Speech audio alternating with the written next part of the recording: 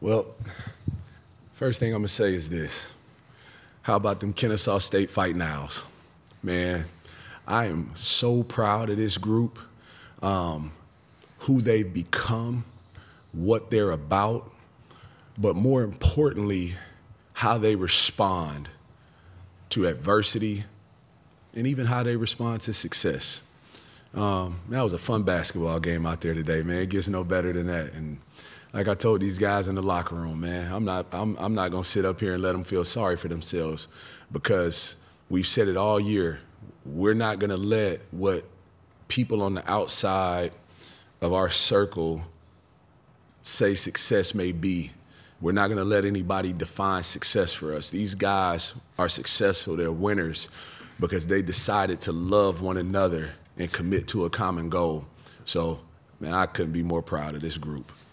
Questions, again, raise your hand, let us know who you're with, wait for the handheld mic, and let us know who you're affiliated with. First question, middle of the room. All right, Kai Millette, KSU Sentinel. Alex and Spencer, both of you guys being seniors who decided to transfer into Kennesaw State a few years back.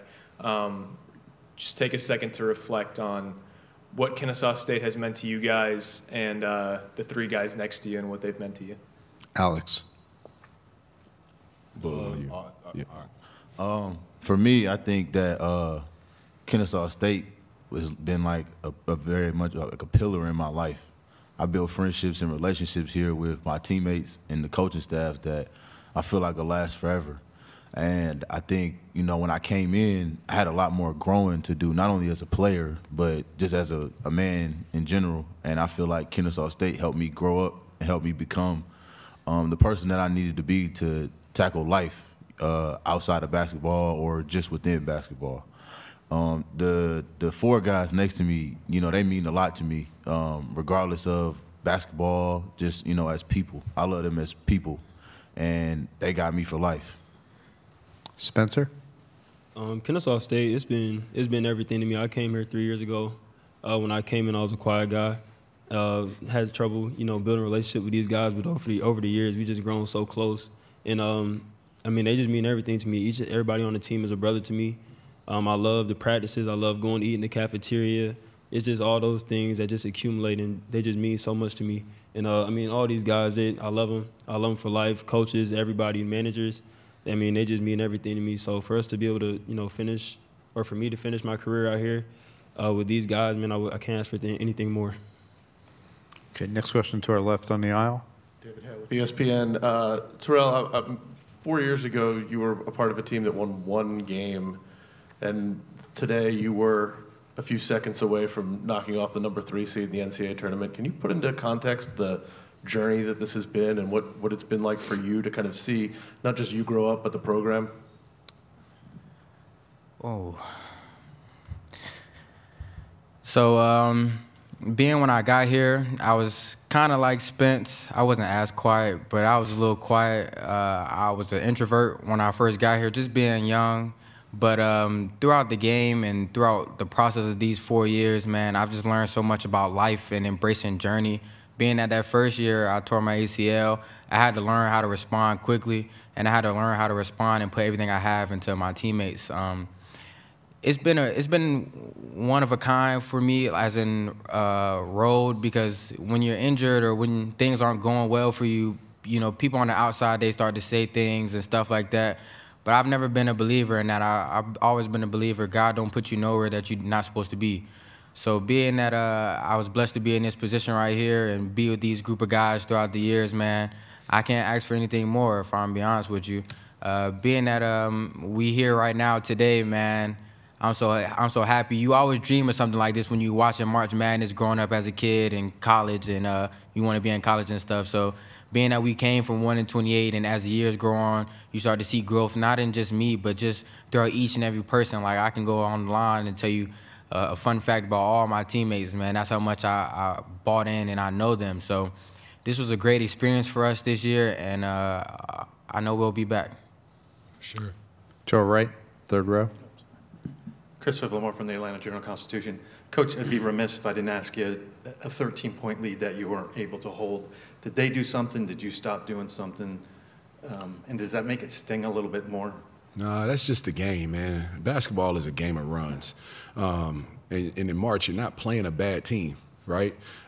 We did some things early on both ends of the court that helped build that 13-point lead. But if anybody in that building, thought that was like going to be how the game stayed, you hadn't watched much basketball in March, and you just probably hadn't watched much basketball in general. And the second part of your question, it doesn't sting, right? Man, when you put your heart and soul into something, there's going to be disappointment here and there. But like I said to you guys before, man, we teach life through this game. And for us, it's not what happens, but how we respond. This is not going to be a one-off thing for us. We plan to be here, like Terrell said, we plan to be here year in and year out. So where somebody might say it stings, I see growth. I see opportunity to get better, not only as a coach, but an opportunity to help my players grow. So, we've been on the right side of it a lot this year. Today wasn't our day. We're going to just continue to respond. Middle of the room. Riley Davis, field of 68. Coach, as you were leaving the court, looked like you were saying chin up to the Owls faithful that were out here. Can you speak some about just what that fan support meant to you and anything else you'd want them to know? Yeah, it meant a ton. That was a home game for us, man.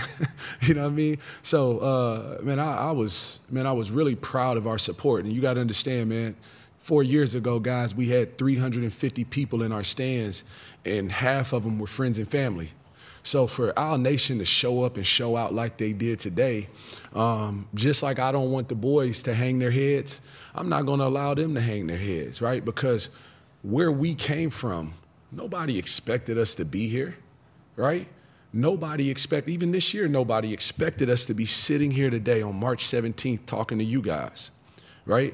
But I want them to keep their chins up for another reason too, because if we plan on being here year in, year out, I don't want people to lose the gratefulness that comes with being a part of Kennesaw State. I want them to be grateful when we have these opportunities because it's rare, it's special, right? And I want them to remember what it feels like, not the disappointment. Man, these guys gave everything they could for this university today. They left everything they had on the court. What's there to hang your head about? Fourth row right in front of me. Coach, this is Caleb from KSU. I'm standing on.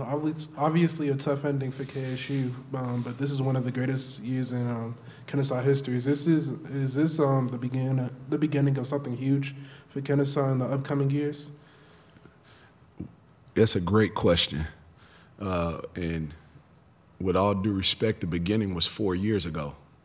We're here today, man, because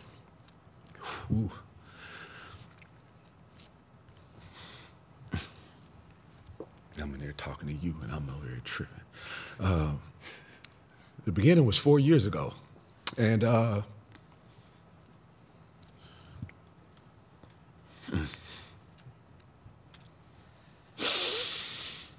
these are tears of joy, man, because we made a commitment to this university. We made a commitment to these guys sitting next to me, man, that we were going to show up every day for them. And when you get to a place like this, again, these are tears of joy because it takes a special group of people to commit to something and stay to see that vision through. So the beginning was 4 years ago, but you better believe this is our standard, this is our expectation, and we'll be back. Chris, since you haven't spoken yet, tell me how you will remember the 2023 Kennesaw State Owls. Man, it's probably one of my favorite seasons I've been a part of in my lifetime, man, because the relationships I built throughout the season with my brothers right here and the brothers in the locker room, man, it'll never be forgotten, man. So, sting, I mean, Coach said it shouldn't sting, but, like, you want to go further in the tournament like this because it was more than capable, but it's not a regret because, man, we gave it our all, so it's definitely something to remember. Last question. Sorry, I know it doesn't come down to one play, but the drive by Terrell, was that kind of the play that you guys had set to run? And you surprised you got men at the rim there, Terrell? Yeah, it was definitely designed that way.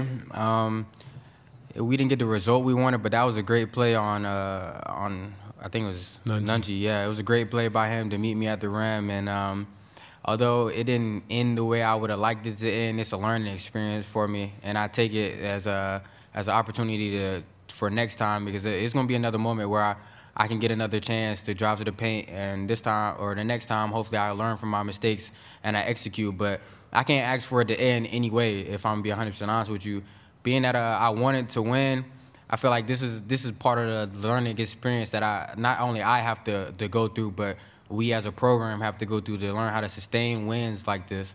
And so it might hurt as of right now, but we gotta let it go, and we gotta just, man, we just blessed to be in this position. We've said it a couple times we're gonna be back, but we stand on that. Like, we stand firm on that. So whatever it takes, we know. Okay, thanks, guys. Congratulations on a great year. Thank you.